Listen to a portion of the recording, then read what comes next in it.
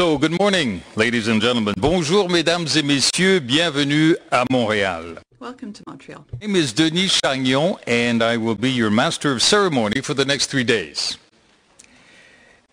It is an honor and a pleasure for me to welcome you all to this Industry Engagement Day, introduction to the second annual Global Aviation Security Symposium, and this year on the theme of the need to know. The format of today's event is designed to stimulate enhanced collaboration and two-way communications among industry, research and academic institutions, and member states. The aim is to advance aviation security in the areas of technology and innovation. On your behalf, let me thank the select group of key policy and decision makers that have graciously taken the time to join us for these roundtable discussions and interactive dialogue sessions. Let me also thank the speakers who will be delivering SkyTalks over the course of the day. The SkyTalk concept is an excellent opportunity to share best practices and practical solutions to the many challenges we all face in the aviation security domain. Also in support of practical and transferable experiences for you to bring back to your respective organizations, workshops on topical and sensitive issues will be held throughout the day. Subjects range from conflict zones to security-sensitive issues. Please check your program for location and times for these workshops. If you want to take part, you must register, as the number of seats is limited. You can do so through the symposium website under the Workshops tab. Finally, I would invite you to visit the many sponsors and exhibitors who have joined us for the industry exhibition. Our industry partners very much look forward to exchanging with you on the latest technological developments and innovations, all designed to ensure a more secure and user-friendly travel experience. Before we get underway, I do have a few housekeeping items. I would kindly ask that you turn or place on silent mode your telephones and other electronic equipment so that we do not distract from our presentations and exchanges. I would also ask that you return promptly to the Assembly Hall following coffee and lunch breaks so that we can give all of our attention to the speakers and provide their allotted time. In the spirit of making this event even more interactive for everyone, we have once again made available an app for this engagement day and symposium. The name of the app is AVSEC 2018, and you can download it via your own app store or both Android and iPhone devices. Alternatively, you can go directly to the website as you see on the screen, and for both the app and the website, log in with hashtag AVSEC 2018. With the app, you can stay connected at all times, ask questions during panel sessions, and respond to polling opportunities. And you do have all of the details in your program. The first page of your program should make it easier for you to download the app and use it throughout Engagement Day and the symposium. And again this year we have simultaneous interpretation in the 6 official languages of ICAO.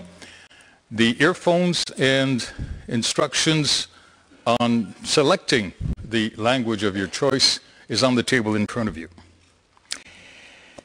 And now it is my privilege to introduce our guest speakers who will provide the backdrop for expanded collaboration and synergy between states and industry in the pursuit of optimum aviation security.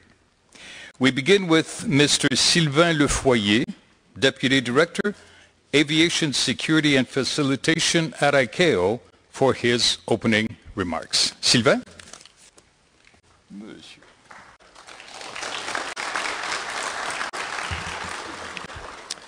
Merci, Denis. Thank you, Denis. Good morning to everybody.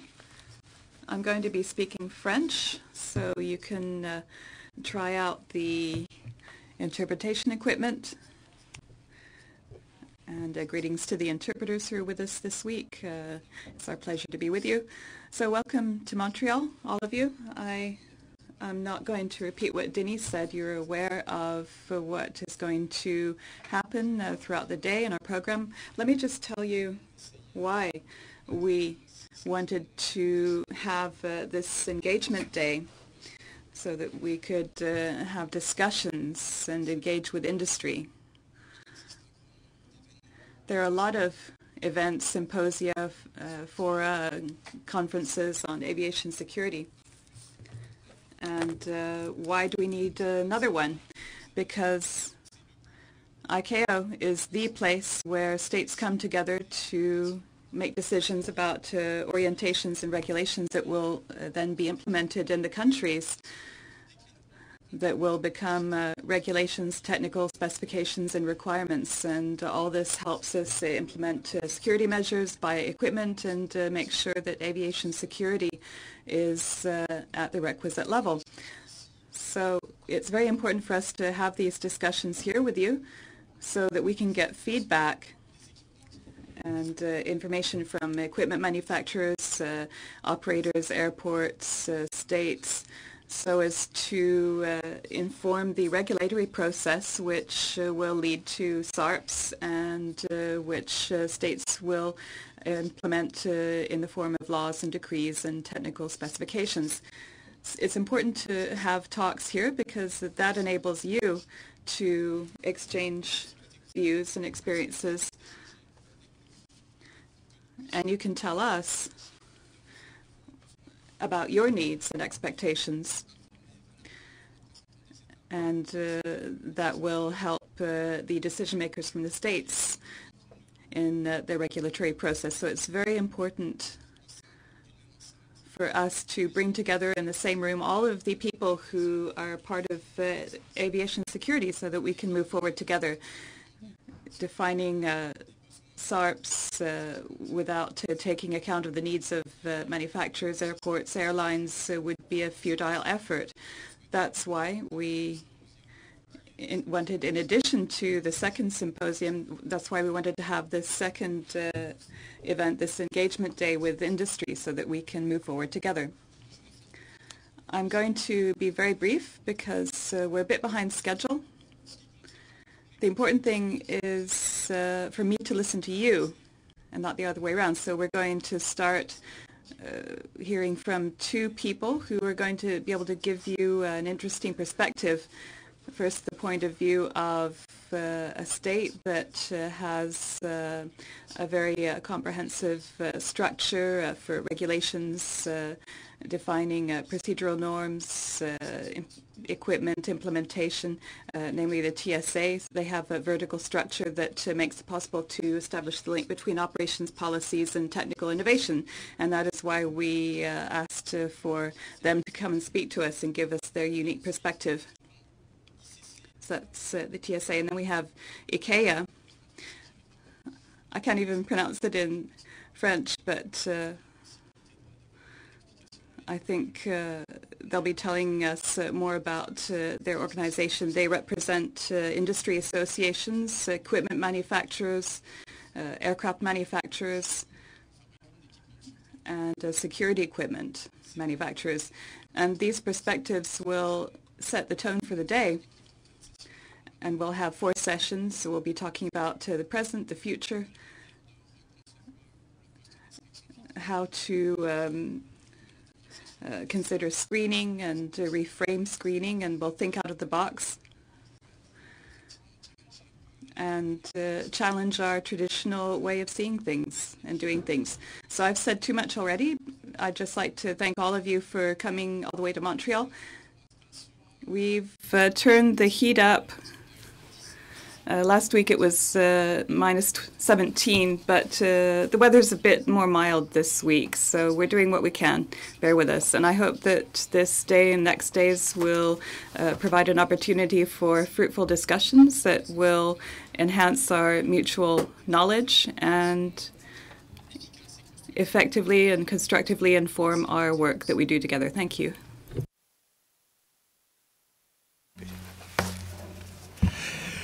Merci beaucoup, Sylvain. Thank you very much, Sylvain. Indeed, it is a lot warmer and milder this week. I'd like to correct something I mentioned just a few moments ago. When you download the app, the name would be ICAO Event. ICAO Event is the name of the app. I apologize for that slight mistake. And when you register for an event, you have, of course, to choose the event. We now move on to the views of the regulator in this issue. And to do that, we have Mr. Keith Goll, Deputy Assistant Administrator, Security Technology at the Transportation Security Administration of the United States. Mr. Goll has been with the TSA from its inception. He currently leads efforts to grow capability analysis, expertise, centralize requirements for the agency, and demonstrate emerging technologies through TSA's Innovation Task Force and Air Cargo and Service Technology Test Beds. He also guides the activities for development of future technologies, a current focus being advancing computed technology capabilities to meet the demands of the evolving threats against transportation security. In addition, Mr. Goll is co-chairman of the Aviation Security Advisory Committee, Security Technology Subcommittee, and has led past efforts for development of TSA's 5-year technology investment plan. So, Mr. Goll, we're very much looking forward to your presentation. There we go. Thank you. All right, thank you, Dennis, for the introduction, and thank you, Sylvain, for the opening remarks. I was able to navigate the interpretation device, so I was able to actually hear them. I'd like to acknowledge others in attendance today, including ICAO, my fellow presenters, my international industry counterparts, and partners, and all attendees. Aviation security, specifically aviation security technology, has been my life's work, so I'm gratified to be asked by ICAO to participate today. I'm here to give the regulator's perspective, as well as discuss the United States priorities for advancing aviation security in the area of technology and innovation. This idea of the culture of innovation may seem at odds with the topic of a regulator's perspective, to which I've been asked to speak. When the word regulations come to mind, often industry and the public think of hindrances and measures that slow development. However, as Sylvain mentioned, the reality of TSA's role is that we function as both the regulator and the operator of aviation security. So the nature of our work is to find a balance in achieving the intended benefits and security of regulatory measures without sacrificing the progress that comes through innovation. I'd like to thank ICAO again for organizing this important event. ICAO's leadership is critical to ensure the global aviation community is prepared to respond to the challenges of our dynamic, no-fail operating environment and our ever-evolving adversaries. ICAO has a powerful voice in guiding its member states and encouraging aviation stakeholders to not only meet current baseline, but raise the global baseline for aviation security. Global threat response warrants partnership, information sharing, and collaboration. ICAO has been instrumental to key global initiatives such as the UN Security Council resolutions supporting aviation security effectiveness and sustainability, and robust international involvement in the development and endorsement of the Global Aviation Security Plan. The United States and TSA agree with the stated goals in the GASSP of the pursuit of increased innovation and the development of aviation security technologies. These tools I mentioned above help create a secure global aviation network and increase our collective speed to action. I'm looking forward to the 4 sessions that are on the program for today, and I would like to share a few thoughts and items I'm excited about for each session. Each of the sessions have a strong relationship to achieving the goals of the GASSP. The first session, being moderated by my colleague Nick Bianchini, will focus on how we can work to increase the speed for identifying, testing, and deploying effective solutions to address the threats we are seeing today. The threat to aviation remains constant, with our adversaries steadfast in their determination to find flaws in our systems. Agile adversaries demand agile solutions. We must work together to develop security solutions that support growth without sacrificing time to field these solutions. Governments must do all that they can to improve the process for testing and certifying technology and other solutions necessary to fill the identified capability gaps. The aviation security industry is important in helping us achieve this speed, working hand in hand with governments. This is especially true when we take a system of systems approach where the U.S. and other governments set those standards and industry decides how to best achieve the results. The international community can help make achieving these results easier by working to align on common requirements and to increase the utilization of information sharing mechanisms. ICAO-sponsored information sharing solutions, fully supported by member states, will enable the global aviation security community to accelerate action in response to the changing threat environment. The second session then shifts focus to the solutions of tomorrow, particularly to emerging screening technologies and other solutions. Our adversaries are investing in and making progress from research and development initiatives, which we must match and surpass if we are to continue achieving success in this no-fail environment. TSA specifically has made strides to improve the speed to which it responds to the dynamic threat that exists. TSA has recently established an innovation task force that allows TSA to demonstrate and evaluate emerging capabilities in an operational environment in a more expeditious manner. By leveraging public-private partnerships, this has allowed TSA to demonstrate improved technology solutions to include cabin baggage and passenger screening technologies, introduction of biometric solutions at the checkpoints, and improved alarm resolution techniques. In addition, the United States Department of Homeland Security Science and Technology Directorate has established a research and development program called Screening at Speed to identify technology solutions that will increase security effectiveness while also improving the passenger experience. And this is a hard challenge, making that balance. Not all problems have a technology-based, high monetary solution. Process innovation, for example, human performance work, can improve security outcomes just by changing the way security workforce conducts their jobs and how they are trained. In other words, work smarter, not harder. All these changes are made possible by TSA's willingness to adjust regulations to allow for the changes of processes and technology that are needed to keep aircraft, pilots, workers, and travelers safe. Change and innovation can only thrive under the cooperation of international agencies, organizations, and the industry partners that support them. I encourage us to maximize the use of the AVSEC panel working groups to leverage member states' innovations and information system-wide changes.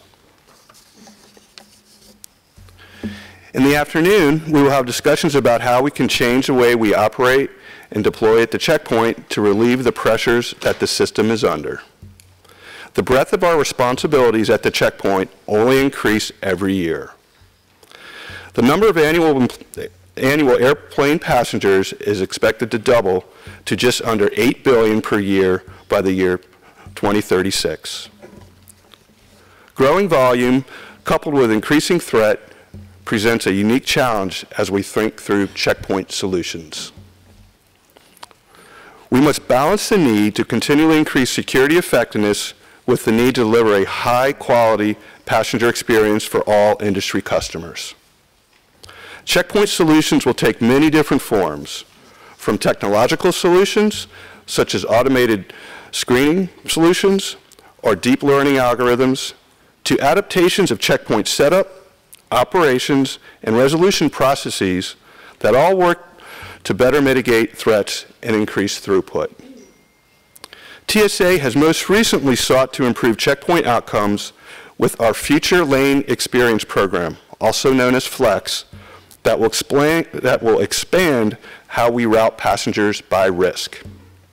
We will be piloting these changes over the next year and will share the outcomes of these solutions.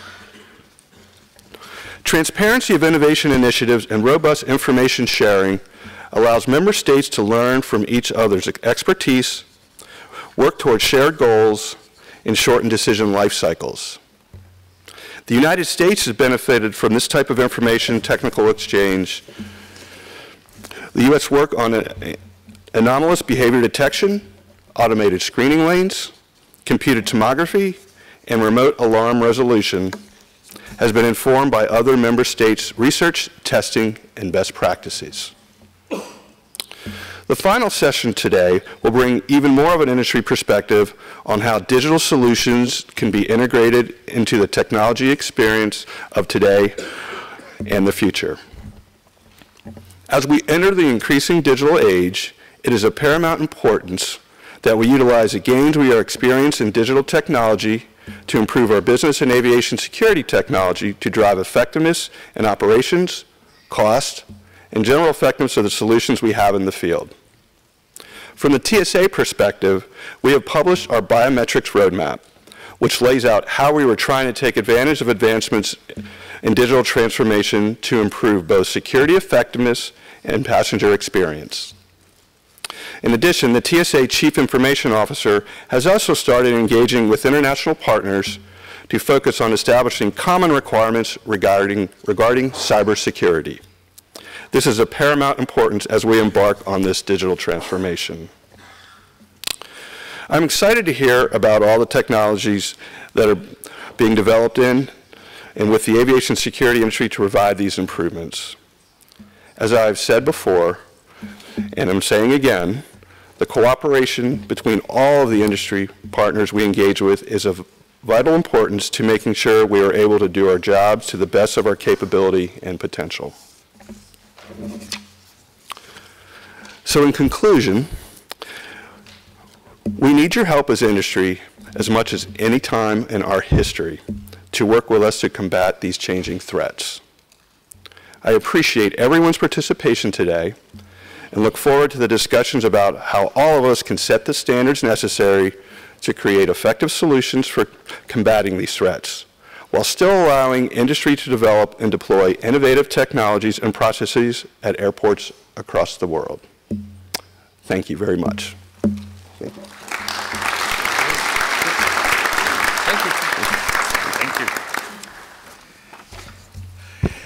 Thank you very much, Keith, for having provided the very valuable perspective from the regulator. And now we turn to the industry's perspective, and this will be addressed by Mr. Cameron Mann. He is Global Market Director, Aviation at Smith's Detection Group, and he's also a member of the International Coordinating Council of Aerospace Industries Associations. In his current position at Smith's, Mr. Mann is responsible for strategy, development, and implementation of the aviation market. He previously held management appointments in Asia Pacific, based in Sydney as the Regional Managing Director and Head of Mature Markets for Asia Pacific. Prior to that, he was Managing Director of Australia and New Zealand and Director of Product Management for the Integrated Systems product lines. From 2003 to 2011, Mr. Cameron was based in Singapore, serving in various sales and management roles, leading market-based teams across Asia. So again, Mr. Mann's presentation will focus on the industry, and we're very much looking forward to your presentation.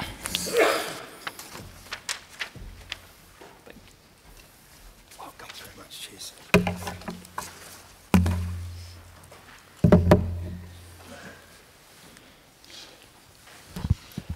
Good morning, everyone. I work as was mentioned for Smiths Detection, but today I'm here representing industry, and Smiths is present on a number of industry bodies and associations. I'd like to thank Sylvain and Keith for the opportunity to join them today here on at the podium. And then also I'd like to thank the audience here today for participating in the industry engagement event. And then for those who are joining the discussion online, welcome.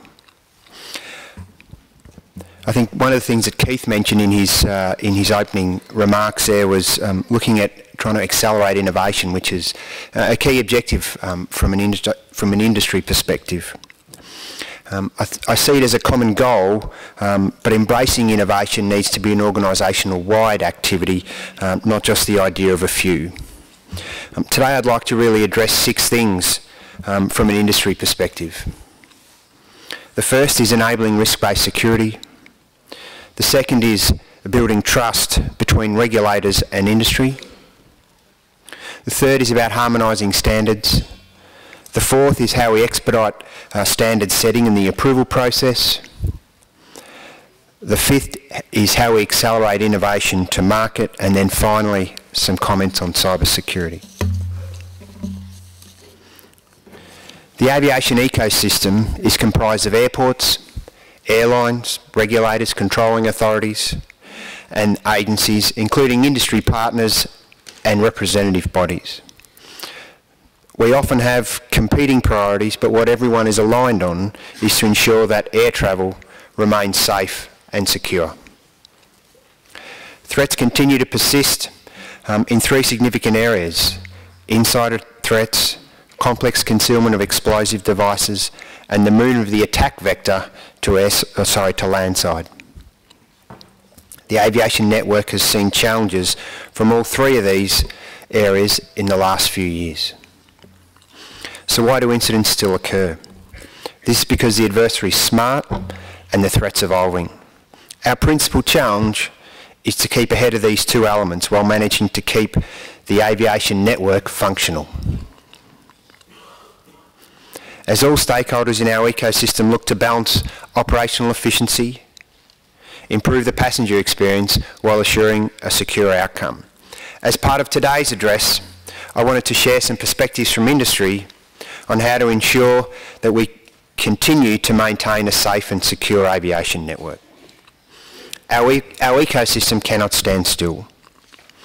There are pressures which are challenging air travel, from the evolving threats to passenger volume outstripping supply, and then the impact of disruptive technologies to support innovative solutions and changes to operating models throughout the value chain.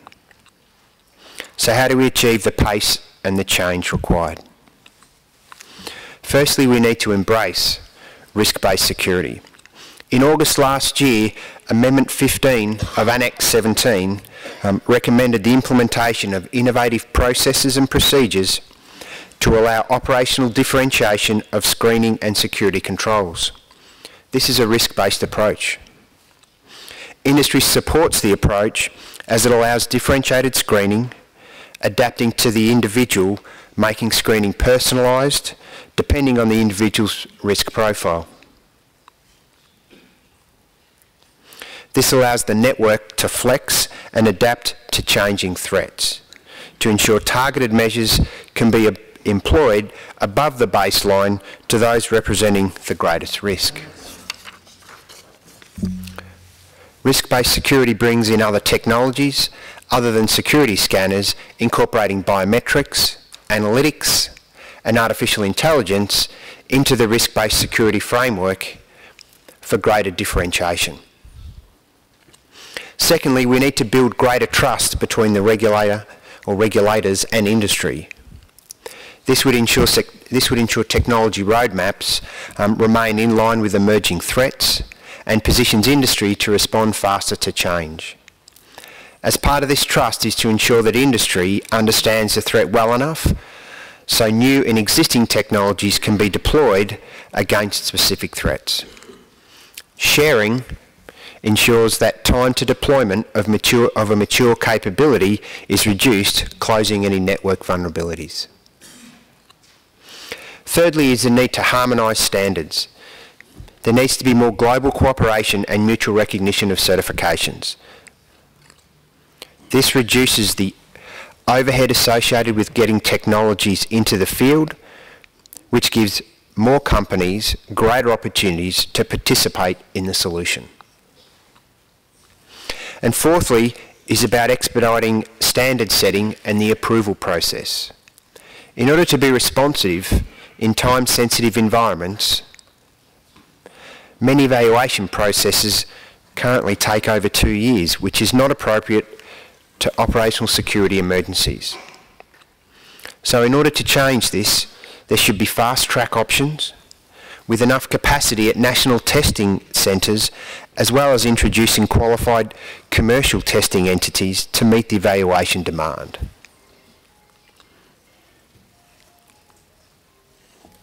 Fifthly, we need to look at accelerating innovation to market.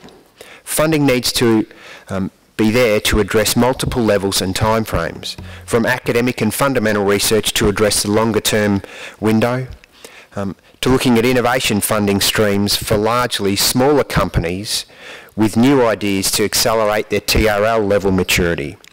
Some examples of this are the Future Aviation Security Solutions, or FAS, in the UK, and then also the Innovation Demonstration for Enterprise Advancement, or IDEA, which is part of the Innovation Task Force in the TSA. But more can be done. And finally, funding needs to be available to industrialise these capabilities so that commercial airports can adopt real solutions without introducing risk in the process. This also means supporting and funding trials and rapid prototyping as part of the development of the solution. One area to be conscious of here is that if industry is asked to develop a response to a threat and largely self-fund it, the right regulatory environment must be established. The industry response to lags was significant, but the regulatory environment was not clear, with aviation stakeholders lobbying for different outcomes. The result was capabilities developed, but largely not deployed. This outcome makes industry cautious in future when there is a new threat without the regulatory assurance. This slows the development and the deployment, which is not a desirable outcome for any stakeholder. And powders is an interesting case in point. In June this year, Australia, Canada, New Zealand and the US all placed restrictions on the carriage of powders in the cabin. In a similar way, lags restrictions were introduced. If the desire of regulators is to introduce technical measures to address the threat, there needs to be given some thought about how industry can participate in the solution while creating the right regulatory environment to accelerate the solution development and deployment. And lastly, cybersecurity. Devices and networks are increasingly vulnerable in the connected world. We need to ensure that global standards for compliance are available and in place, so that industry only needs to address one set of standards to avoid costly duplication and complexity while effectively closing the gap. ICAO Annex 17 framework largely tries to address the dynamic nature of our industry. There's been 16 amendments since its inception, but change is often slower than many would like. Our collective challenge is the pace of implementation, which tests the aviation network in the face of an evolving threat. As all stakeholders strive for cooperation and operational efficiency to improve the passenger experience, all the while maintaining the security effectiveness, there are sometimes competing priorities. These need to be understood but also overcome if we're going to maintain a safe and secure aviation network. I hope you enjoy the industry engagement today, and thank you.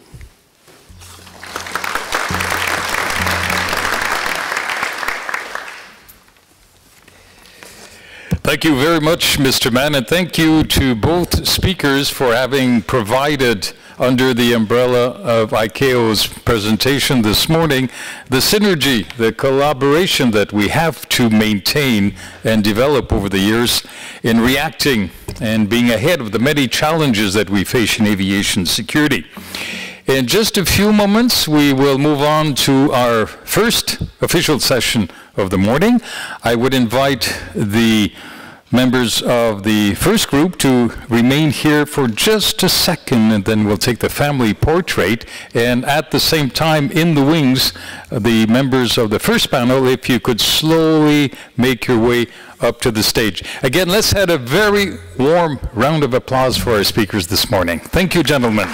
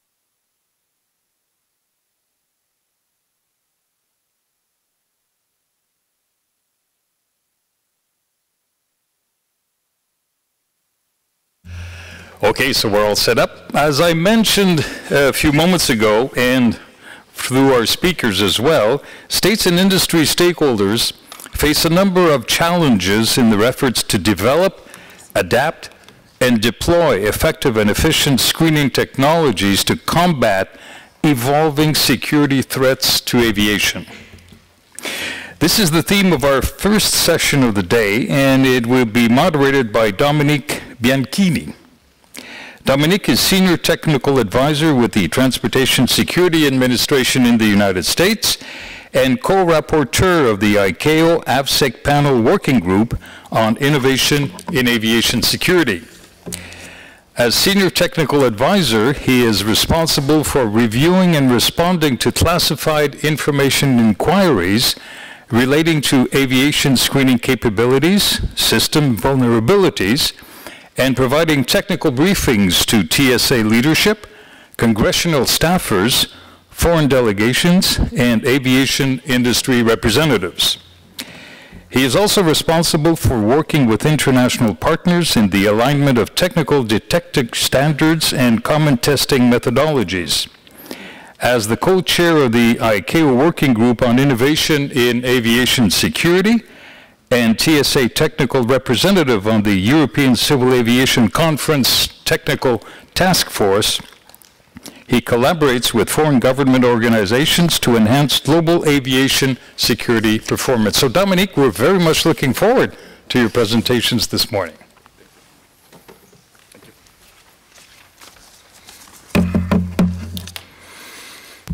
Good morning. So first off, thank you very much to our colleagues in ICAO for organizing today's Industry Day. So we're very excited to be part of that. for the topic of the discussion, we hope that everyone will find it to be both relevant and timely. It addresses a very important question. I think it's been asked a number of times over the years. Some folks have claimed that maybe it's too aspirational and that it's a stretch to ultimately get there. Others have claimed that it's something that should have happened many years ago. And the fundamental question comes down to, is it possible for ICAO to establish a minimum global performance-based requirements that would potentially expedite the acceptance, installation, operational use, and recertification of enhanced security equipment? Each year, airports around the world are challenged to make very important investment decisions around the investment in aviation screening technology. These investments require a lot of time, energy, and resources. And the goal is to invest in technologies that supports the needs of the users and the operators. There are a number of options that airports can take today. They can reach and contact various manufacturers. They can determine and understand the various product lines that are available. They can work with other airport operators that may or may not have tested new technologies, new concepts. They can reach out to our colleagues in the various associations to obtain lessons learned and best practices. They can go to the European Civil Aviation Conference website and review the list of technologies that have been tested by ECAC. So there are a number of steps that can be taken. But the question becomes, can we do more? Can we work with our colleagues in ICAO to develop minimum performance requirements around specific technologies to help ICAO members make informed decisions? So today we're joined by a diverse group of panelists with many years of experience. We have representatives from the regulators and the test community. We have representatives from the user community, as well as industry and associations as well. And these are the questions that we're going to be looking at today. Understanding the methods and the process and the procedures that are being used today to certify and approve technologies, can that be leveraged and implemented through ICAO? So, without further ado, I'd like to introduce my first panelist, Mr. Andy Lee. He is currently the Director of Test and Evaluation Division within the Office of Acquisition, Program and Management in the Transportation Security Administration. In his role, he leads the development and operational testing of technologies and capabilities for TSA. And Andy is also the Director of the TSA System Integration Facility, which serves the Director, and he serves as the Director of the Department of Homeland Security as the designated independent operational test agent. And Andy has over 27 years of experience in both the Federal Aviation Administration and the Transportation Security Administration. So Andy, we know today that TSA performs certification and qualification testing. And I think in some people's minds there's some mystery around what is certification versus qualification. And I think as Keith highlighted earlier, at least in TSA's role, we're responsible for establishing the standards, conducting the testing, and then ultimately using the technology across airports, or airports across the United States. So if you wouldn't mind providing a brief overview on that, and I believe we do have a slide for Andy to help convey this very important topic. Yes, thank you, Nick, and good morning, everyone. And thank you for allowing me to be here to be on this panel to discuss this what I think is a very important topic to all of us.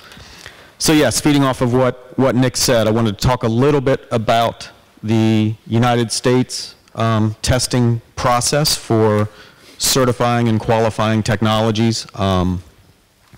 And to us, those are two very distinct terms, certification and qualification. For the purposes of the question we are addressing here, I think the focus is on that pure certification, but I wanted to start out by kind of explaining the differences to us within the TSA. So certification has been around for many, many years, even before TSA existed. Certification to us refers specifically to detection performance of a security screening technology. And so in order for TSA to procure any security screening equipment, it must first be certified. It must first meet our detection standards and be able to detect the things that we need it to detect. And that starts with the very specific detailed detection standards that Nick and his group develop and work on a day-to-day basis. And that testing is then executed by the Transportation Security Laboratory, which is a DHS Science and Technology laboratory in New Jersey. But that's just the first piece to our testing process. Because the TSA is not only a regulator but also the operator, we have many additional requirements that we place on any security screening equipment. So after a technology is certified and we know that it can detect what we need it to detect, we then put it through the paces to make sure it can also meet the other requirements that TSA is interested in. Those requirements such as suitability, reliability, maintainability, safety, human interface performance, interoperability, and obviously cybersecurity. That testing is then carried out at the TSA Systems Integration Facility in Washington, D.C. And so once a technology is certified and makes it through the laboratory in D.C. for that qualification testing, then we do the formal operational testing in the field to make sure that whatever technology that we are considering will actually fit into our very intricate operational environment. Once that is done, then the system is deemed to be qualified, which is above and beyond that pure certification detail. But for the purposes of this panel, I do want to focus on that certification and kind of the process that we use.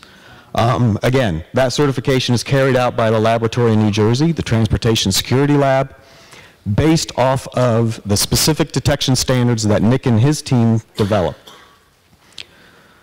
We develop those detection standards, share them with industry, and then industry is invited to come into the laboratory and do any data collection that they need, do any preparatory work, development work in cooperation with the TSL. And they go through a series of what we call readiness tests. I like to refer to this as kind of a semester in college. So the vendors receive the detection standard, they know the requirements, so that's kind of your syllabus and your schedule for the semester. They go through the data collection and they go through the readiness tests, which are kind of a series of tests along the way. So if you think of your quizzes and your midterm exams, the readiness test just tries to gauge how the technology is doing as they're trying to meet that ultimate detection standard. And then the formal certification test at the end is kind of the final exam. And once you pass that final exam, then you're deemed to be certified by TSA. And so that's where I think that certification, and we've been working very closely with ECAC to try to harmonize not only those detection standards, but also how we do the testing methodology, and getting into those very detailed specifics of the test execution to try to find ways that we can harmonize and come together universally. And I think that's where there's a great opportunity to expand on even more in a global nature. Thank you, Andy, for that. So I'd like to move to our next panelist, Ms. Sonia Hefty. She wears many hats, as some of you may know, but today she is representing the European Civil Aviation Conference. She's a member of the Security Program Management Group. Sonia has many years of experience in working in aviation security as a tester herself, working for STAC with the French government. She's a representative of the Director General of Civil Aviation for France. She's also a subject matter expert for France on the AFSEC panel, and she is my co-rapporteur on the Working Group on Innovation in Aviation Security. So yeah, Sonia wears many hats. So Sonia, Andy highlighted ECAC and the process and methodologies they use today. We know that there's a technical task force and associated study groups all working to complete similar work in defining requirements, developing testing methodologies. Would you mind expanding or providing some insight on ECAC's approach? And then in your discussion, maybe there may be options or opportunities to leverage some of that with an ICAO mindset. Merci, Nick. Thank you, Nick. I'm going to speak French, so I'll let my co-panelists put on their earpieces if they need them.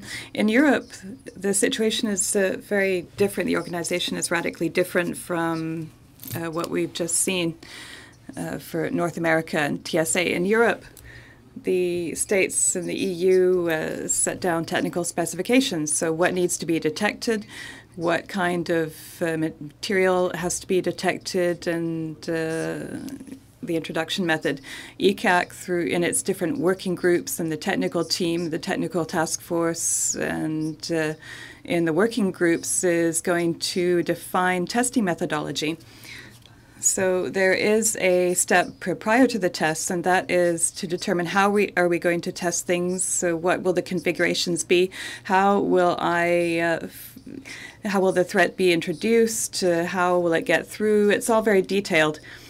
And Andy referred to this, and it's the responsibility of the European Civil Aviation Conference, ECAC. So they organize tests at the different European testing centers, and they try to organize the exchange of information among the states and also with the manufacturers. The states remain in charge of certification.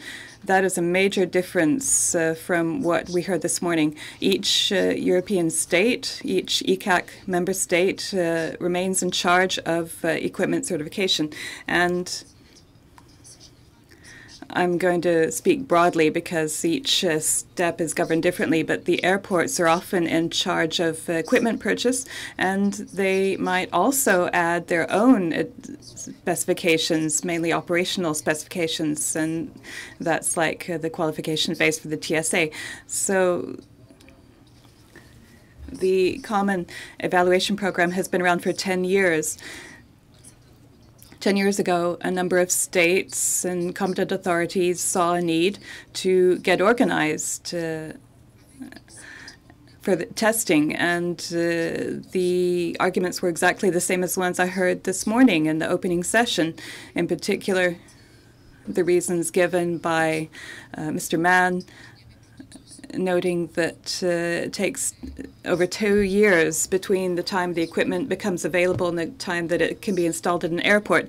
But there are many other problems as well, and we're experiencing them at global level. And this also has to do with the fact that equipment might successfully pass a test in one state but be refused in another state, or there might be 30 different configurations for the same piece of equipment deployed in our airports. And the passengers will be flying on the same kind of planes. So often we have trouble managing configuration. There's a problem of trust among states and among airports. And this prompted the European Union and ECAC to offer help to authorities that create tests and avoid creating a completely new structure that would change completely everything, but rather build on what we have.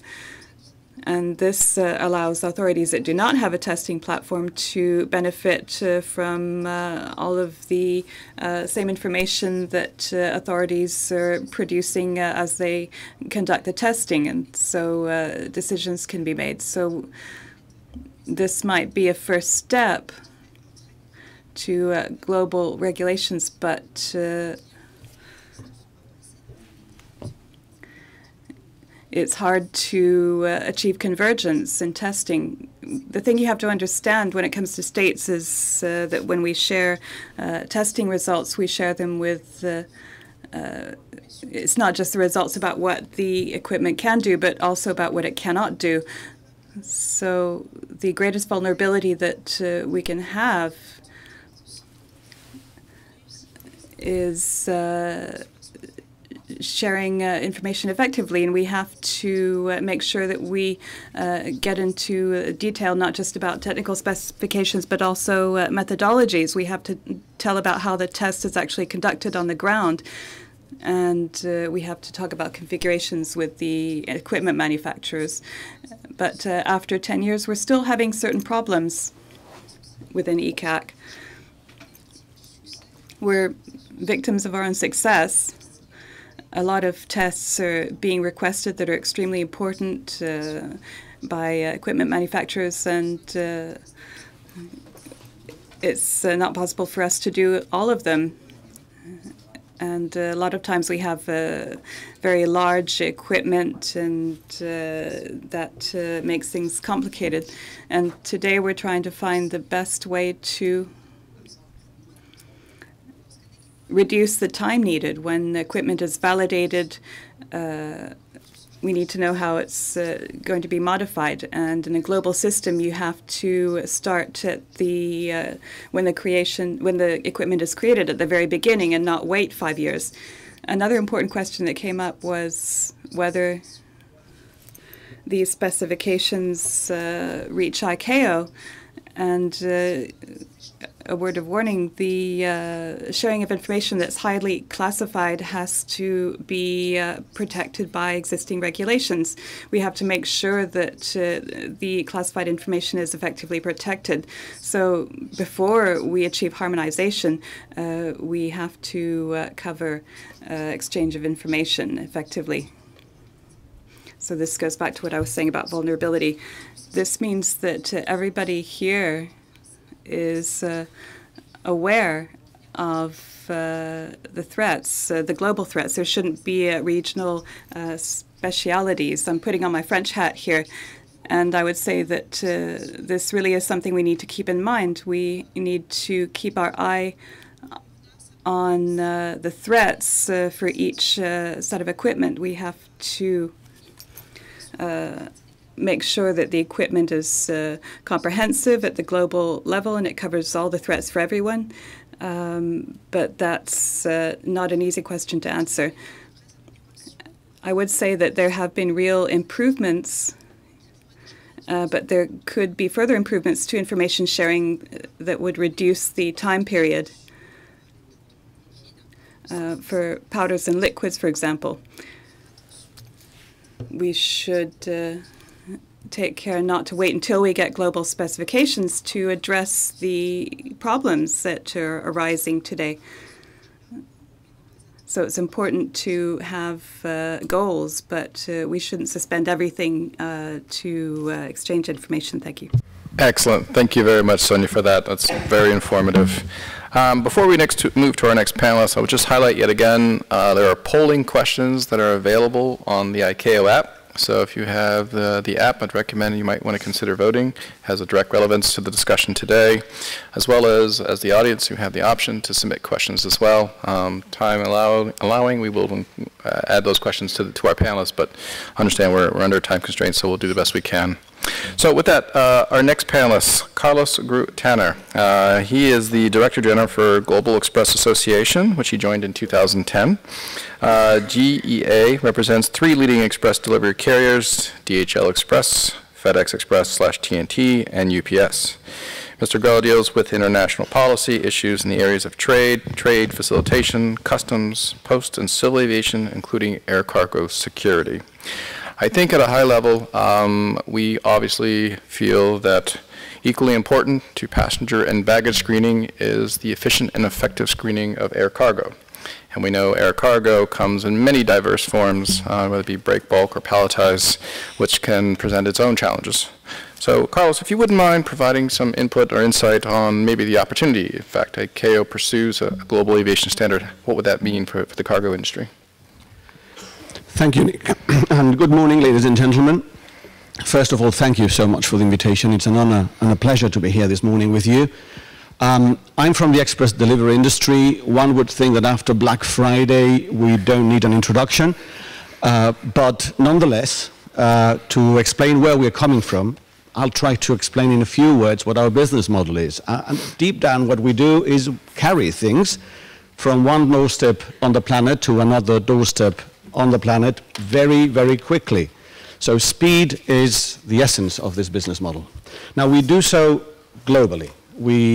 Our members are present in 220 countries and territories. One of them boasts the fact that they are present in every country bar one, but I won't tell you which one that is.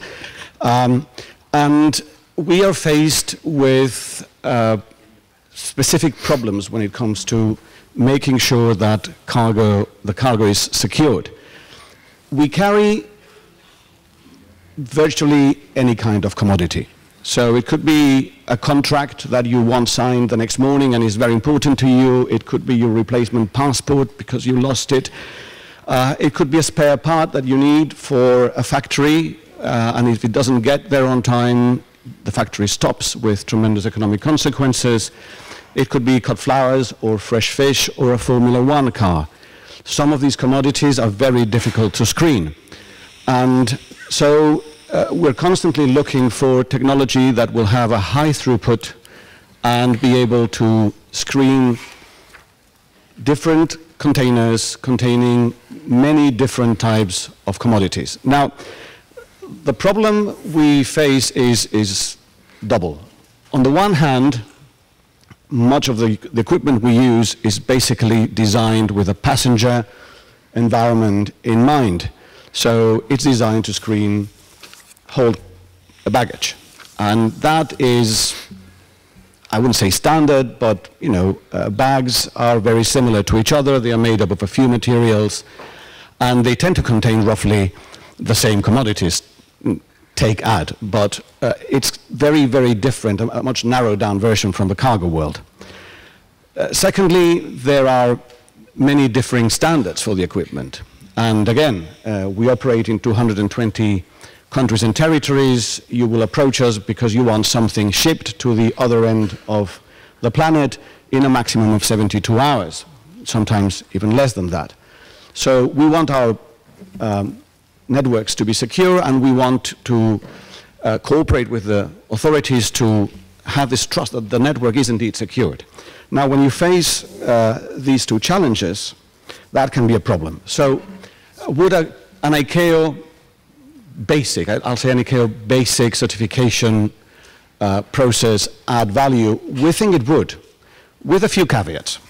Now, if we had it, and when we do, I think it would help with the availability of equipment. It would establish a common baseline for performance that would tell you what the equipment can, and as Sonia rightly pointed out, cannot do, but everyone would understand that. It would be a lot easier to update software for that kind of equipment if it is a basic standard. It would also be easier to train people to that standard, and it would allow maybe things like remote control, remote screening, because the machines operate to the same standard regardless of the location. Now, that doesn't mean it would be the same standard everywhere. That would be a basic standard in our point of view. It would be a good start, but we see this as kind of concentric circles. Of course, we would expect countries to add requirements and specifications to that. But nevertheless, especially for those countries who, as Sonia pointed out, lack the capability to test, this common standard would, we think, provide value. This, however, has a few caveats. Again, speed of the certification process would be important, as some of the previous speakers have pointed out. And by all means, we don't want to be in a situation where this is instead of what is already done by the TSA, by ICAC, and by others. It would have to build on that experience. And we would also want to avoid a situation where the better or the perfect is the enemy of the good. It has to be a good standard, and it has to be certified quickly. Now, let me finish with a couple of additional thoughts beyond just the realm of screening, which is what previous speakers this morning have mentioned, a risk-based approach. Now, 6 years ago in this room, we had the first high-level conference, and it endorsed a risk-based, outcomes-focused approach to aviation security, including cargo security. Yes, there have been some steps in that direction, but some feel that there have also been steps in the opposite direction, that whenever there is an incident, it feels good to go back to 100% screening. Whereas I think we should look at intelligence sharing as an important element that adds to better screening capacity, because we have to focus the resources on the cargo that really can pose a threat. And for that, from an industry point of view, particularly from an industry that operates around the world and for which speed is the essence, sharing actionable intelligence is essential. So if an authority thinks there is a particular threat, what we need to know is what to look for. And then we can use that technology to look for specifically that. And with that, I will conclude. Thank you very much. Great. Thank you very much, Carlos. That's excellent. And I think you brought up some excellent points about intelligence sharing and obviously building on the experiences from the other certifying authorities. So those are great points. Moving forward, we have representatives from the airport community, Mr. Li Wamming. He is the general manager of the Beijing Capital Airport Aviation Security Company, which was formally established in October 10th, 2006, as a professional company affiliated with the Capital Aerodrome Group, and is the only one in the first domestic aviation security corporation with independent corporate qualifications up to now. Mr. Wamming, obviously airports are challenged with these type of investment questions. They want to know what to buy, when to buy. Hopefully they're buying solutions that meet their needs today, but also could meet our needs tomorrow. Do you have any thoughts or ideas on if ICAO pursues this approach for a global aviation standard, what would that mean for the airports? Thank you. Good morning to all.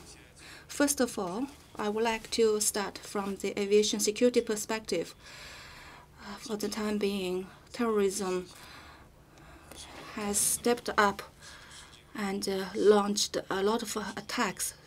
Therefore, anti-terrorism is the first priority. From airport operation, total passengers are increasing. However, security screening has not been more effective, and passengers have a lot of complaints. Therefore, security checks encounter the security and effectiveness and efficiency. This is our challenge.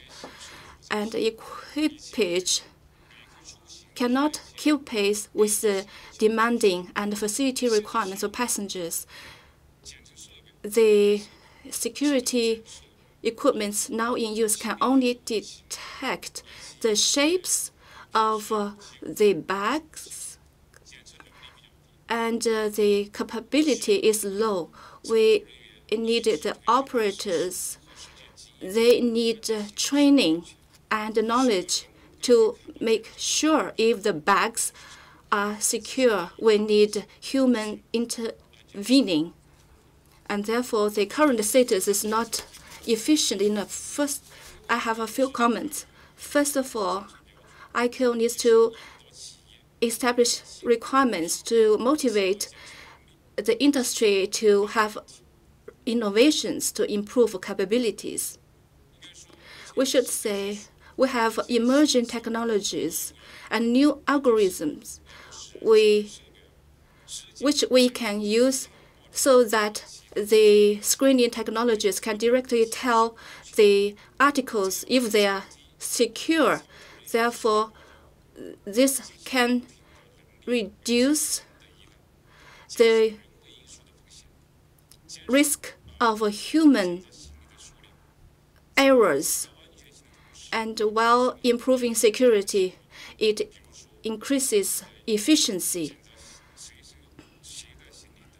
For example, the CT equipment is a good one for cabin baggage. Secondly, the implementation of aviation requirements can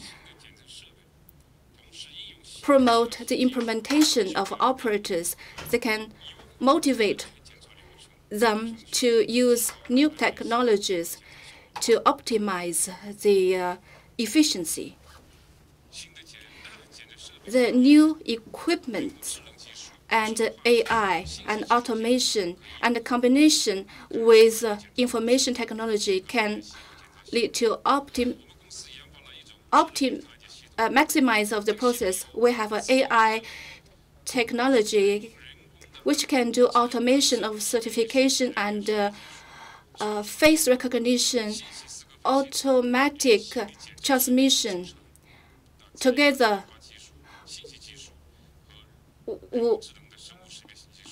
and this is a good combination, and we can achieve passenger automatic screening, and this can send automatic feedback, and this can have been implemented in Beijing Capital Airport for 8 months, and we have made improvement in a lot of aspects. First of all, this improved the quality and efficiency by 60%, and we have also improved the performance, and for 3 seconds the passenger information can be verified, and also we improved the certification of passengers, and they have improved the experiences and also reduce the labor, and because this is also with TSA and ICAO, where screeners face a lot of workload, and also reduce the interference. And we're going to implement in the new Beijing Daxing Airport. We have more automatic lanes, and you are all welcome to Beijing Daxing New Airport. We also believe that the implementation of AFSEC requirements can also improve the efficiency of airports and help airports to improve their service. And satisfaction of passengers will also be improved. And this is what is required from the managers, because there is a fierce competition among hub airports. Fourthly, new equipage and process can maximize the utility of the airport, and by doing so, the lanes will be reduced and reduce the physical occupation in space within the airport. This is also what is required by the operators. The usage of equipage can also increase investment from the operators, and we also need to improve the space allocation, and it requires investment. But we believe this investment is worthwhile because service has been improved and resources of terminals have been improved, and it's good to the general operation of the airport. Thank you. Thank you very much, Mr. Lamming. That was very informative. Thank you very much. We can briefly switch to the polling results for at least the first question. That would be extremely helpful.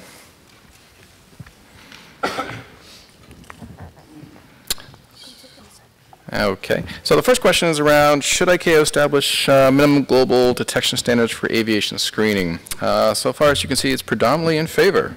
High support from agree and strongly agree, a few disagreements, but I think shows a general trend on the voting we've seen so far on the polling questions. So thank you for those who are voting. Thank you very much for that. So moving on, Mr. Kevin Schmidt. He is the Vice President of Government Relations for Smiths Group, but he's also our new chair for the Security Manufacturers Coalition, so congratulations. Smiths Group is a world leader in practical application of advanced technologies, deliver products for services for security, inspection, medical, energy, communications, and engineering components.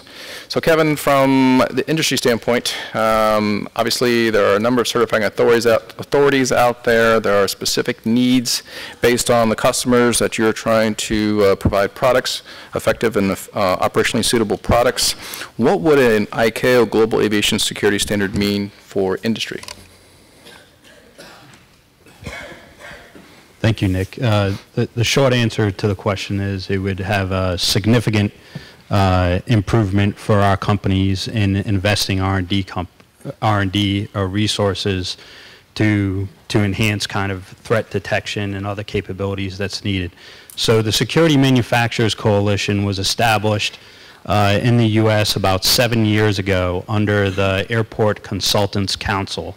The main reason for that was our companies that are in this arena that were interested in harmonization and communicating our interests to our customers wanted to come together to really focus in on big ticket items that we can focus in on our R&D investments.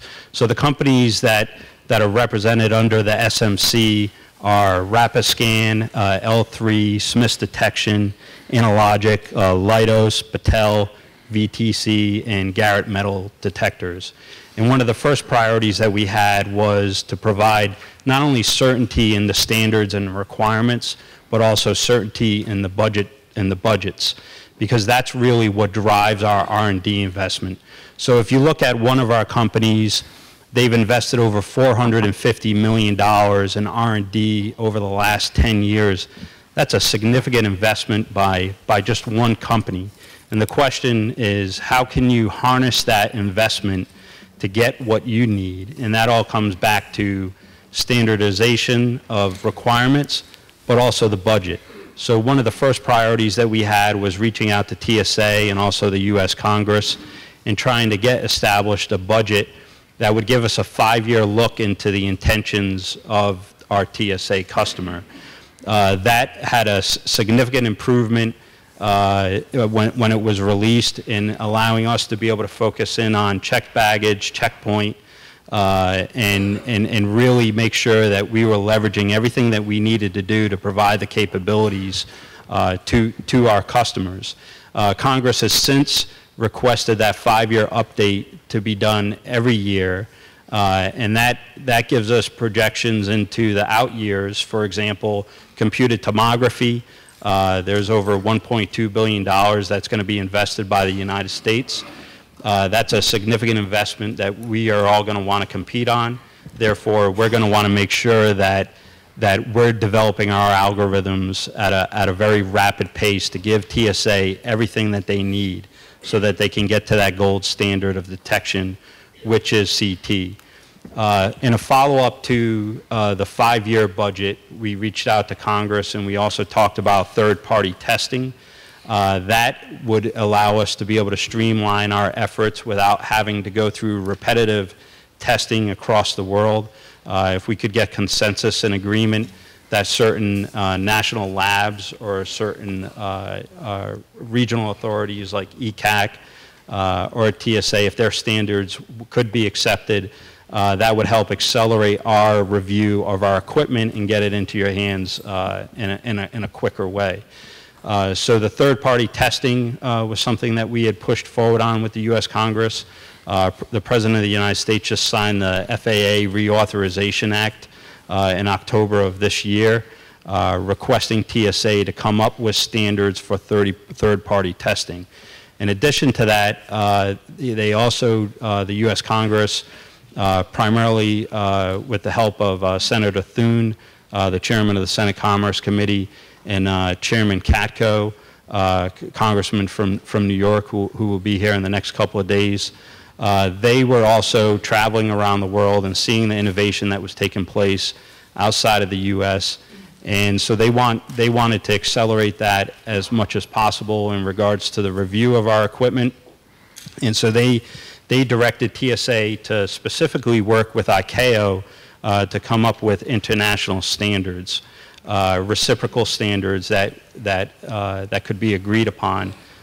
Think of it almost as a minimum baseline, and then every other detection standard that you have above that. That would only what would be tested to once you've achieved the baseline, regardless of where you've achieved that, in accordance with the TSA and their standards that they've established, whether it be through the National Institutes of Science and Technology, or internal, or also to address cybersecurity issues. So the short of it is the ability to streamline those standards will allow us to really focus in on those new and emerging threats that pop up. You don't want to get into a situation where you have lags and powder issues that you constantly rush into.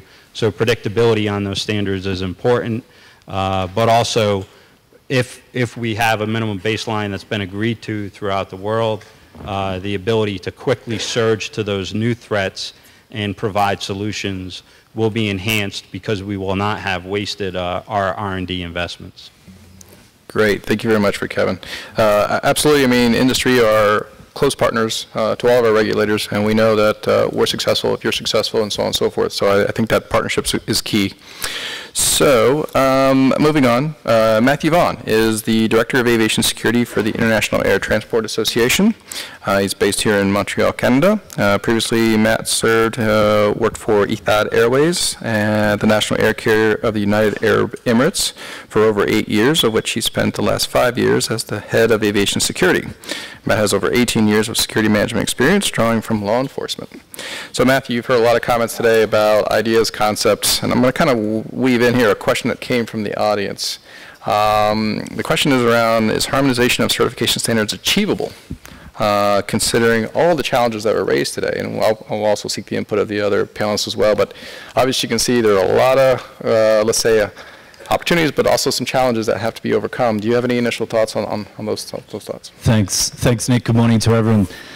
Thanks for the throwaway question. So, if I could pick up on what Sonia was talking about, it's a universal threat, and the instances that we've faced over the last few years have arguably demonstrated that there is no one country that isn't subject to what we're talking about today. The realities are, though, that screening implementation, specifically around passenger screening, is different in other parts of the world, and even in countries, they're different between airports and locations. So, and when we talk about risk-based security, I don't actually think that's a problem. There are cultural differences. Passengers travel with different things, and in the last couple of years, we've seen the challenges around cabin baggage screening.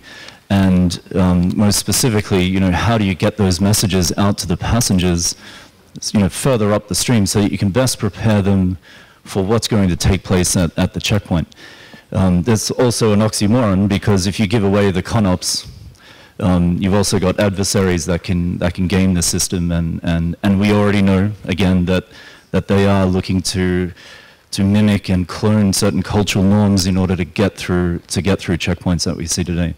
So I'm not sure if that's come directly to your question, but over to the panel if anyone else has a different point. No, it's extremely helpful. I think to your point, there's so many unique scenarios, and you've been to one airport, you've been to one airport. They're all their own challenges and their own opportunities. So, yeah, so if I can look at the panelists, if anybody has any thoughts, is it too aspirational? Is it something achievable? Do we think realistically, with the right time and energy and subject matter experts, we could get to the point of an ICAO performance standard? I don't know, Sonia or Andy, if you have any thoughts? Oh, we might need the microphone, sorry. Thank you.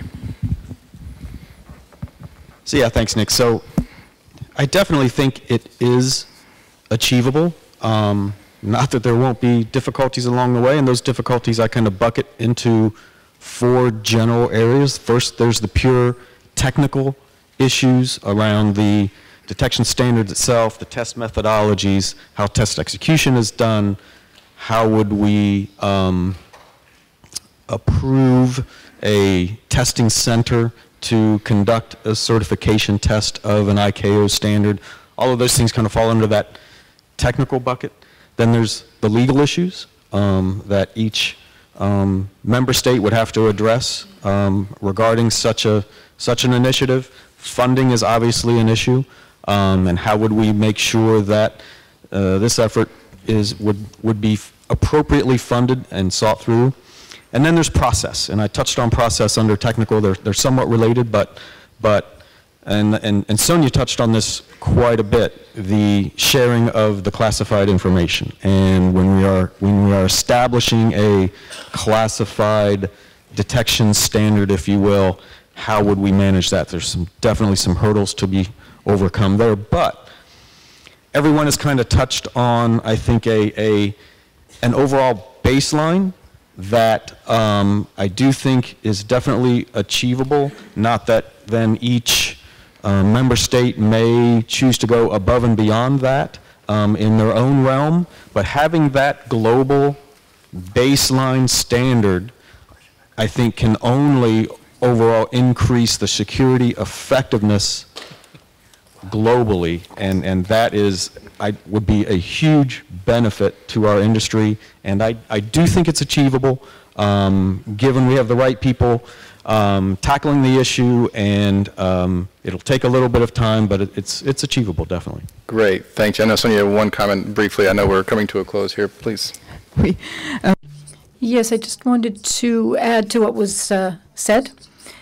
We have to say to ourselves that if we have a comprehensive system, that this could take many, many years to implement.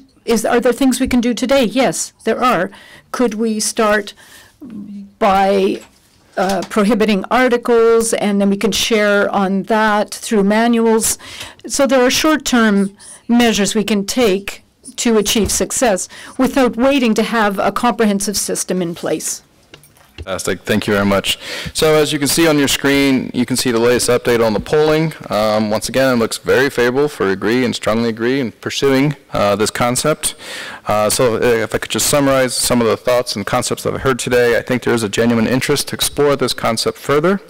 I think this concept will require a dedicated focus of specific subject matter experts with allocated resources and ensuring and maintaining the information accordingly. The goals need to be stated up front and clearly well defined, and where opportunities are to leverage best practices that are being done by various certifying authorities around the world, I think we should look at those opportunities. So if you will all please join me in thanking our panelists for wonderful conversations today. Thank you very much for your input. And I think that's it. Thank you. Thank you.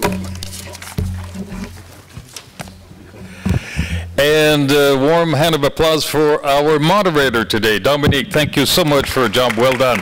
Excellent. Excellent. We're running short on time. As you can see, we had to begin just a bit late, but we'll go right into our first SkyTalk presentation. And for that, we're happy to welcome to the lectern Mr. Jimmy Pang. He is the president of the Supply Chain Safety and Security Association. Mr. Pang, please.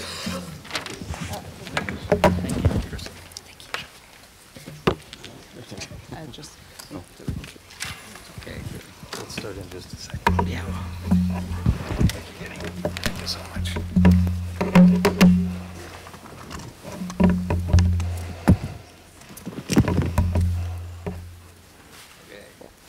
The screen. Okay. Oh yeah, I can see that. Okay. Good morning, ladies and gentlemen. Okay. I will try my very best before the coffee break. Okay. The coffee going to be running cold. Yeah, I will not keep it cold. Okay, I will keep it hot for you. Okay. Today I'm very honored to representing Supply Chain Safety and Security Association from Hong Kong. Okay, my topic is about cross-border re-export aviation threat, how the industry approach to tackle the situation. Okay, this is me. Okay, 30 years time, witnesses and participating in this supply chain area, from manufacturing to logistic industry and then consulting. Our association, establishing in 2002, a group of experts from information security and logistic security. At the moment, we have to tackle the situation of a lot of new initiatives from the supply chain security after the 9/11. Okay, because of that reason, we also act as a role as an NGO between the government and policymaker, and make the industry understand what is the world going on. That's why we're participating and actively in international conferences such as ICAO, WCO, Interpol, etc. Okay. Today's agenda about the challenging, what we are facing, particularly in Hong Kong, in Asia. And we did something. And also we find something very interesting. A special bonus of today, I learned a story, a skill from our member. The skill is not opening the box, but they can tell what inside the box, even the counterfeit batteries. Amazing, right? Okay, allow me to share with you the story. Okay, our situation. Okay, we are the world leading airport. Okay, we have a 3 million ton air cargo export annually. Okay, and also our air cargoes, we have around 70% is come from another jurisdiction area. Okay, and we have a very high consolidation yield, multi-level consolidator to make that happen. Okay.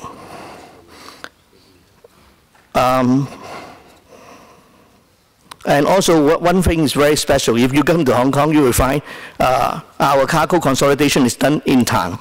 Okay, you may be able to see them, touch them in the industrial area.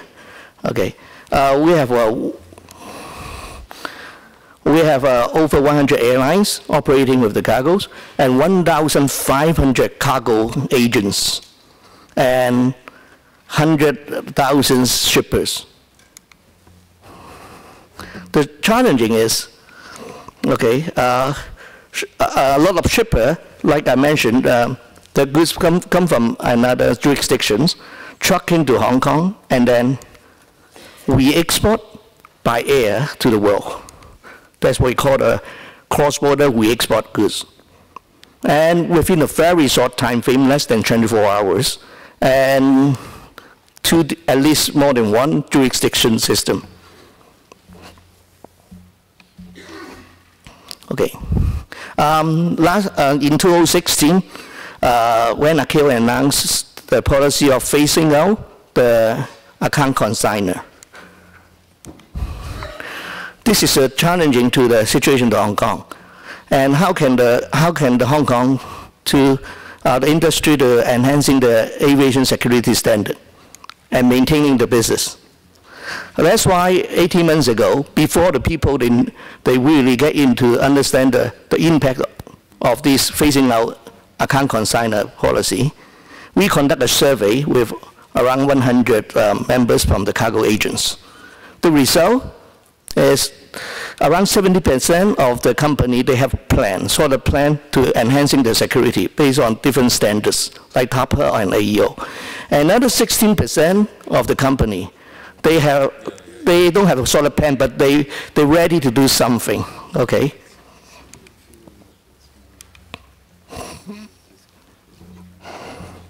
And also, we asked them, what is the major concern to them regarding to the supply chain security? They told us, mainly, of course, is commercial interests about deception and also bad debt. This is very high concern to them. But we specify to the supply chain security issues. They told us all about the hidden dangerous goods, as well as anti-terrorism attacks and the smuggling issues. Okay, first of all, based on what they told us about their interest to enhancing the supply chain security, in Hong Kong we have the RA program, the Aviation Security Program, which is based on the Annex 17, and then we have the local Aviation Security Program. And for the TAPA is may not be everyone well known here. Allow me to explain a little bit. TAPA is formed around 20 years ago by the high values high-tech companies like Intel, HP, Hitachi. Okay, because the high weight of the cargo is the target of the commercial crime like robbery and hijacking. That's why they have their own standard. It's called FSR, Fixed Security Requirements. And the other one is the AEO, mentioned in the survey, and which is initiated by the WCO, the SAFE standard, okay, the SAFE framework, which is around 10 years ago. And these three standards have something common. It's all a volunteer-based program, initiative. But for the RAR, that means is more focusing on the aviation export. And for the AEO, it's more for the custom, okay, concerning to the smuggling and anti-terrorism. For the TAPA, it's totally commercial initiative. And because of these three standards they raise, okay, and we try to see any common area which is helping the industry to enhancing their security and also align with the aviation security matters. We find basically the structure and the style is quite different. That's why we form a group of experts. I have to appreciate our colleagues here Mr. Green, ACCV validator, and also Mr. Tai, with over 10 years experience in international supply chain security, particularly. He also the board of member of from the TAPA, and also Mr. Zhang. He's a well-known consultant in Hong Kong for 20 years experience in aviation security. And then we sit down together and we analyzing all this complicated structure and style. And then finally we have a conclusion is a 6 dimension. People security, conveyance security, management security, and facility security, as well as operation security and information security. Based on this structure, we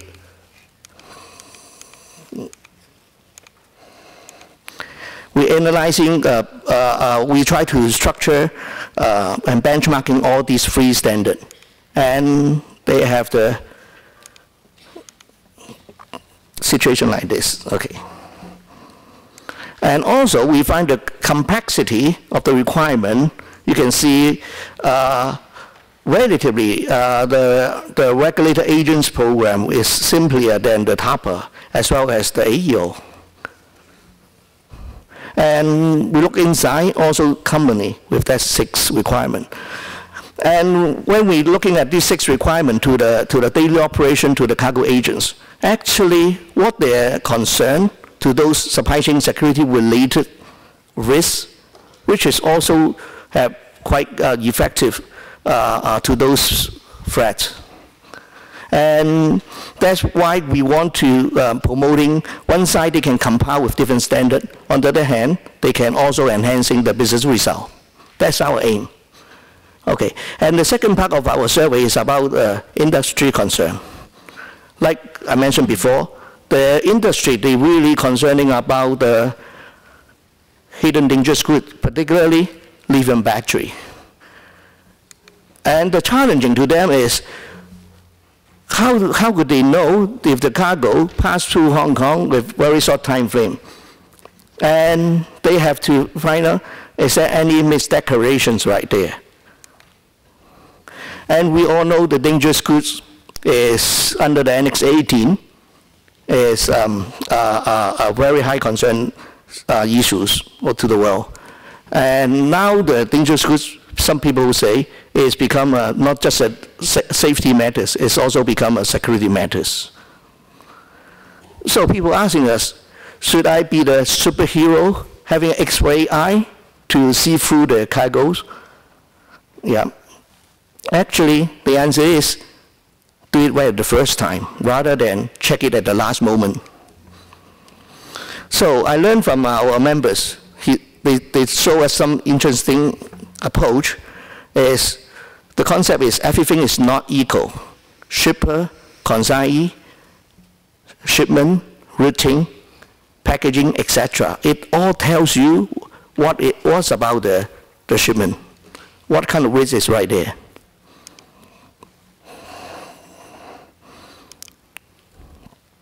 So they also show us some approach, like I mentioned before, without opening the box. They can tell us these shipments with counterfeit or problematic battery inside inside the shipment. Quite amazing, huh? How do they do that? Actually, they start from a new when they're having a new client, they will send train the salesman to having a client evaluation.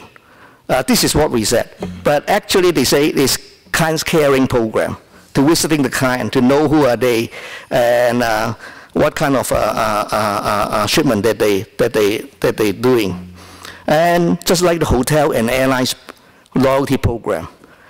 Each client, they have a portfolio. And based on the portfolio, they already understand the risk profile. At the same time, if the performance of the first few shipment is good, then they will giving them some candies, like free handling shipments, or some terms and conditions even better, okay? At the same time, if the shipment performance is not very nice, the first few shipment, they do the open box or they do the very, very tedious checking. If some declaration is not that accurate or the people, they have knowledge issues with the shipment declarations, then they will put them in the special area and conducting some checking.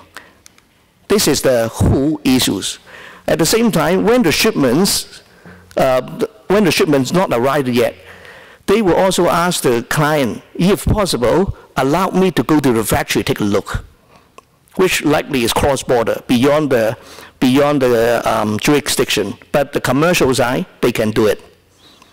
So the salesman or the people, they will go to the factory if they can. Otherwise, they will ask them some pictures of the assembly line. When they look at the pictures of the assembly line of the products, particularly battery, if expert knows, or the trained people will know, the lithium battery never packed in this way. So in the factory level, people start to already know this is not a qualified battery or some problematic issues may be there. So the salesman will talk to the boss. Maybe sometimes the boss doesn't know the matters, the problem, because the very complex supply chain of the battery and also procurement and assembly process right there. So that's why they were having a conversation to try to help the company to identify is it appropriate or not before really pack and go and ship it to Hong Kong, while Hong Kong to the world. Okay. This is a little bit good stories we learn from our members. This is the way how they tackle the commercial crime. I mean, sorry, the commercial threat and also the criminal threats and smuggling as well as anti-terrorism matters. Get back to the point. Okay. We hope this approach and also adding some favor and the concern from the industry, we enable the compliance matters as well as creating risk-free business to helping them to do better business. That is the whole approach that we are doing. So we tell the industry, to see through the cargo or blindfold your eyes is your own choice. Okay, some of our members, they implement the program very successfully, and then they come to us, they say, can we having a more structural approach? And then we spend like 2 years' time to try to structure the whole approach and all the best practice together to form a program. It's called LEADCAT. It's lithium battery certification for air transport. From the name, it's more like to the lithium battery. But the truth is, when the people they caring about the lithium battery, they also look at who is the shipper, who is the consignee. At the same time, they will also understand what kind of product is right there, and also what kind of routing and how to do the whole process. That means besides about lithium battery, smuggling as well as security and safety matter also being taken care. So in conclusion, I would say when we implementing a policy, it's not easy. But business interest is one of the best driver always, because policymakers always need the industry together, hand in hand, to implement it, to make it better. Collaboration and communicating with the industry and also other standards is one of the good approach to them. And industry concern, always a priority to the industry. May not be totally aligned with the policy sometimes, but if we look deep inside, a lot of comments right there, which help us to having a better business today. And that's why I would suggest to let's share our best practice and your best practices to enhancing the safety and security. Okay, thank you. Thank you so much. Sorry, 2 minutes more. Thank you so much, Mr. Pang. I'd like to emphasize a few words that you said at the end about communication and cooperation, collaboration. Those are the themes that we need to pursue, of course, as we meet these challenges. Yes, we are going for coffee. We'll have a 20-minute or so coffee break because we're not that far away from lunch, so we should be able to manage both of them together. So I'd like to see you back at 11:25 as we resume with session 2. And I'd like to mention as well that coffee break is sponsored by Synapse Technology Corporation. Enjoy the coffee break. See you back in about 20 minutes. Thank you so much.